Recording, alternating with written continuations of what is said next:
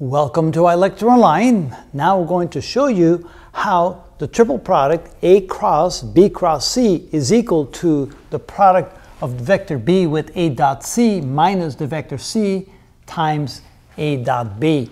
So what we're going to do first is show what the left side of that equation looks like.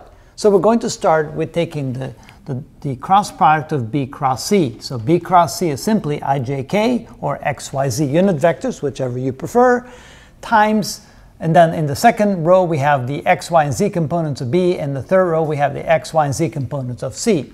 So we take I times B times bycz minus bzcy minus j times bxcz minus bzcx plus k times bxcy minus bycx. So that's how we get the vector product of those two vectors. And then we're going to take A cross the vector product. So what that means is we're going to end up with another matrix where we have ijk, we have the x, y, and z components of A, and the x, y, z components of B cross C, which is the x, the y, and the z components. Now notice we have a minus j here, so we could turn it into a plus j by turning these two around, and that's exactly what we did.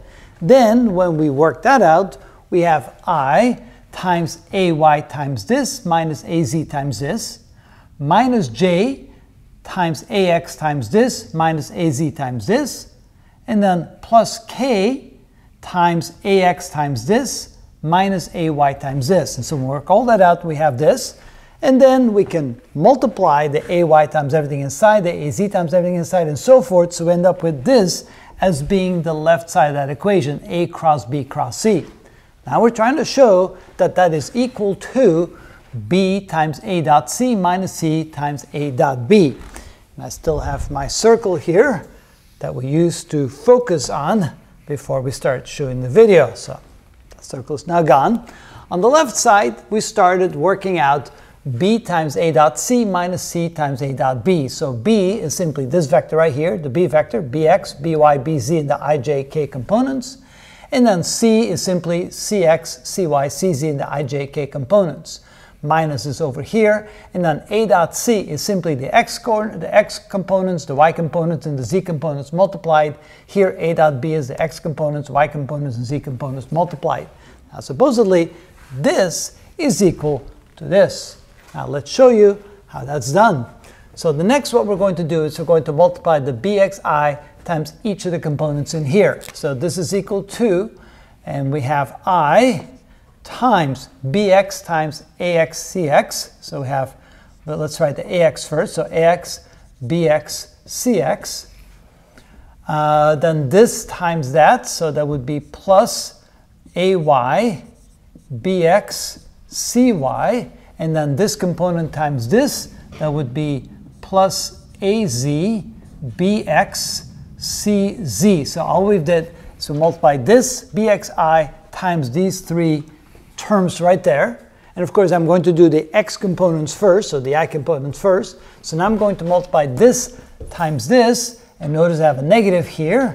So that would be minus cx, oh, let's write the a first. That would be ax, bx times cx, so I multiply this times this, and then minus this times this, that gives us ay, by, and cx, and this times this gives me minus az.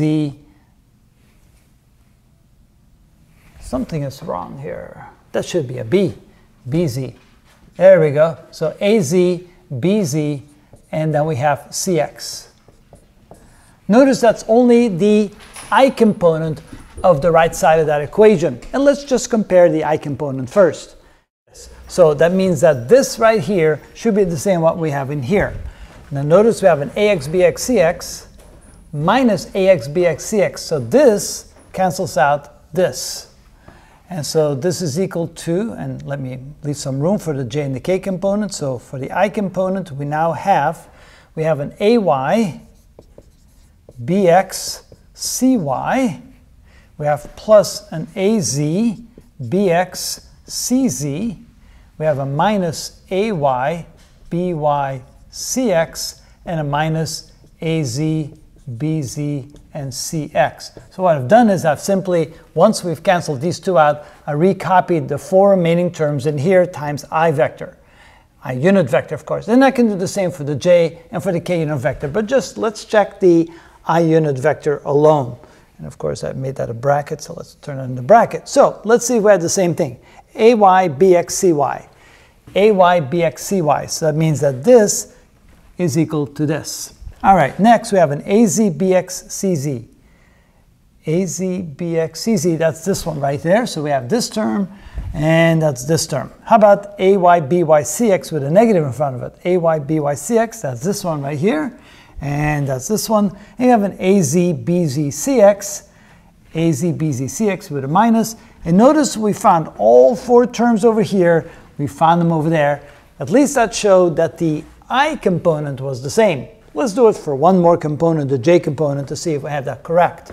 So let's see here. We have a J component right here, and we have a J component right here with a negative. So plus J times by times this. So we have by times, oh, I want to write the A first, because if we keep it in the right order, that makes it a lot easier to work with. So we have this times this. So I have AX, BY, CX.